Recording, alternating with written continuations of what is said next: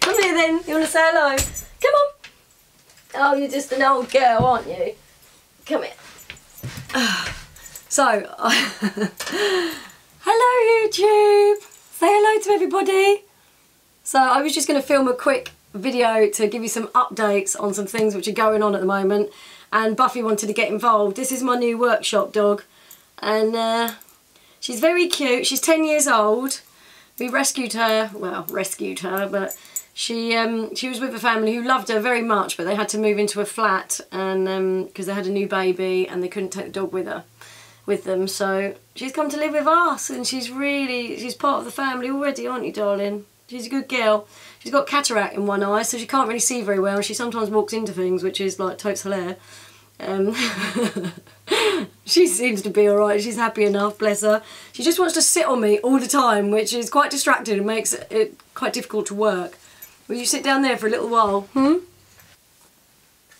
Hi guys, how are you all? I'll admit it's been a little while since we last had a chat.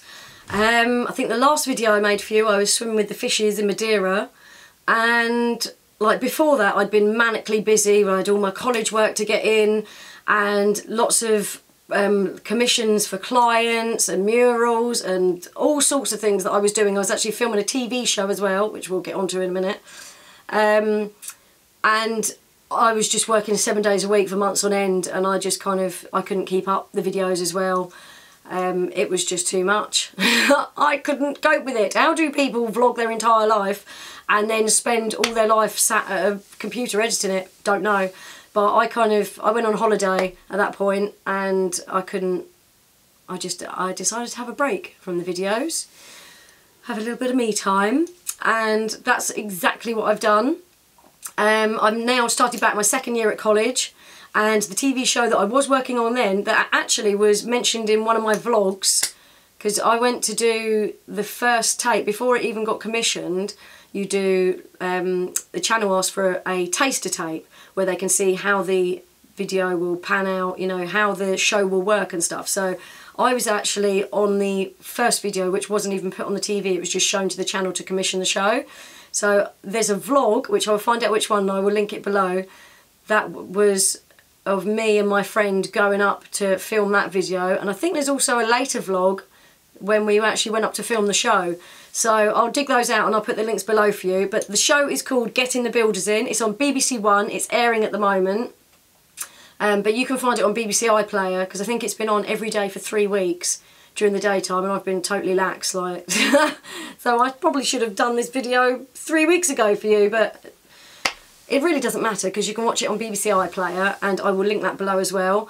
Get on there, and if you follow me on Instagram, you'll have seen the build that we did where these people lived in like a very, very white house. I think I made a joke about it being the White House when I walked in there, because literally the walls and the woodwork and the brand new kitchen and the cabinet, like everything in the house was white. And I went in and it was shiny and it was brand new. It wasn't, you know, there was nothing upcycled, nothing reclaimed, nothing salvaged, nothing reused. And I was like, this is going to be a hard sell. These people are not into what I do, man. So I kind of just laid it on the line. I stood there in front of him and I said, this is what I do. I use reclaimed items. I love natural wood and forged steel, and you know, I can create you something awesome and bespoke, but it's not going to look like anything else you have in this house. How about we contrast your brand new glitzy shiny home with a reclaimed wooden lounge that's really homely, really cozy, and has got, you know, pieces of forged steel in there as well. And well, I guess you'll have to watch the show to see how that got on. But it was really good, really great fun filming it with my friend that I've known for like 20 years. And I think you should definitely click below, follow the link and go and watch it right now, and then let me know what you think. Also, while I'm here, did you know that I write for Reloved magazine every single month? Pow! So I put a little bit in the magazine about my, a little bit from my diary, I guess, what I've been making, what I've been building, projects that I've been working on. So this is it. I'm like, yeah, that's me with red hair. We'll get onto the red hair in a minute. So a little bit about what I've been doing, all the behind the scenes. And then I interview one lucky person. They have to be a maker, and they have to make with, there has to be some kind of reclaimed, salvaged, second-hand, vintage, upcycled, you know, you need to be making and creating something beautiful or useful or both out of something that's old and kind of discarded. So this guy, Gareth Evans, he makes awesome Bluetooth speakers out with old suitcases. See that? So if you are a maker, an upcycler, you fit into that category, you can send me your images on a Wednesday.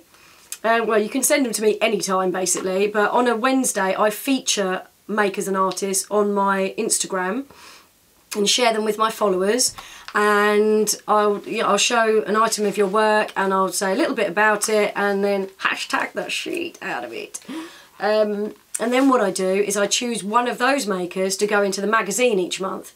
So obviously every single Wednesday on the Instagram, what did you make Wednesday? And then one of those goes into the magazine. So you've got to be in it to win it. If you want to get your name out there, you want people to see the kind of things that you make, you know, drum up some business, make a name for yourself, get in touch, send me the images of your work. If I like it, I will share it with the world. Okay? People keep asking about my hair. So yes, it was really, really bright red. People keep asking me, when's it coming back? Well, the thing is, I mean, it probably is going to make a return, and the reason it's pink at the moment is not even anything to do with the red. I've been blonde since I went on holiday in August, and it all kind of rinsed out and went really orangey, and I was like, I've had enough of like dyeing my hair and sitting there with a plastic bag on my head like once a fortnight. I've had enough of buying all the dyes. I've had enough of making my bathroom pink. I've had enough of leaving little pink splodges, you know, if I sit on a cream couch or something, I've got to put a towel over the back of it. Like, it's not easy, you know, this glamour lifestyle. So so yeah, I was blonde when I came back, and it was a bit kind of blondish orangey, and then I had a few highlights put in it, and I thought I'll just ride with this. So I've got my natural colour at my roots. And I've just been living an easy lifestyle, because also the other thing is, in winter, freezing cold, you can't wash your hair in the shower or anything unless you want to have a freezing cold shower, because the hot water brings the red out as well. So you're constantly trying to keep the red in because it comes out so easily that you've got to hang your head over the bath, gives you a bad back, and you've got to wash your hair in freezing cold water. And I was just like, enough's enough! So I thought I'd have a little rest, but I got a bit bored of it, having just normal hair, and so last night I dyed it pink, and then I was like, medium, don't really like it. So now what do? I feel like this is going to look better as it fades out a little bit. It was supposed to be kind of pastel pink, but I added some red to it because I felt like it wasn't going to show up, and now it's maybe a little bit too much. I don't know, I just get bored of stuff. I want to chop all my hair off again. I'm bored of talking about hair now. But yeah, long story short, it will be going red again, probably soonish. We'll see, yes. Maybe when it warms up a little bit, maybe after Christmas, who knows. So that's me, guys. Don't forget to send me your handmade works of art, functional, beautiful items made out of trash and turned into treasure, because I'd love to see them. And don't forget to watch Get the Builders In. The link is below. It's on BBC iPlayer. The actual show, that actual episode that I'm talking about, was on TV last week, but you can see images of the thing that I made on my Instagram, which is CarisWilliams777. We're going to go out for walkies now. We'll see you later. Bye.